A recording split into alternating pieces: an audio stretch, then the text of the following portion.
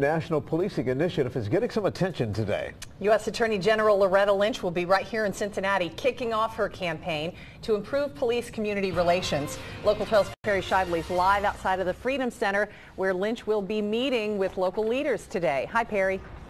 Hey, good morning to you, Sheila. This new program focuses on the advancement of public safety by building relationships between police and the community. And this is definitely a topic that city leaders here in the Queen City know something about following the riots of 2001.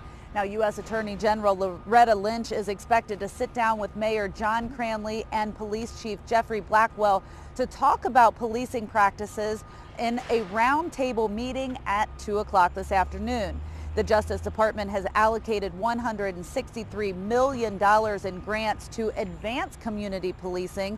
Now, police relations have been a topic of discussion across the country lately, with problems in places like Baltimore and Ferguson. After the riots here in Cincinnati, the city entered into a collaborative agreement considered one of the most innovative at the time.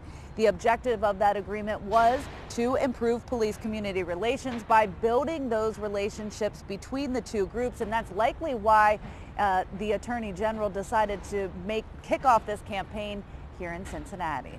Sheila, back to you. Yeah, our city really serving as one of the examples of success because of that collaborative agreement. The visit comes as President Barack Obama pushes reforming police practices and improving relationships between police officers and their communities.